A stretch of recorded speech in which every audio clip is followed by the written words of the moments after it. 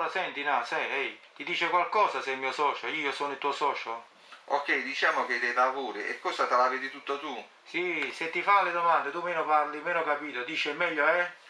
Ma a me la ditta individuale com'è? SNC o SRL? Com'è? È una ditta individuale, E basta? È un accordo tra noi che io ti faccio i lavori. No, quello era il fatto che devo mettere la firma sul contratto e ci voleva il timbro, però io lo metto a penna, hai capito? E non sapevo.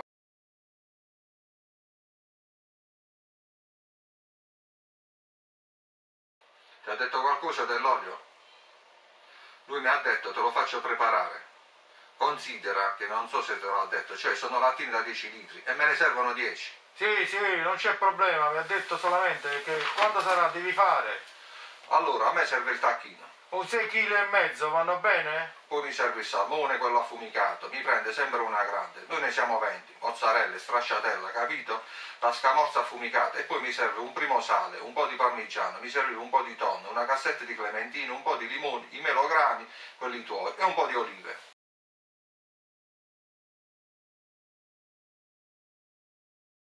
Queste sono tutte aziende che l'ISMEA non becca una lira da 10 anni, cioè veramente i mancati redditi per 10 anni. Io non so quando il collegio dei revisori qua, scusa, io non ho capito, uno che non ti paga 10 anni. Cioè io ho comprato un'azienda, non ti paga 10 anni, e non ho incassato una lira in 10 anni.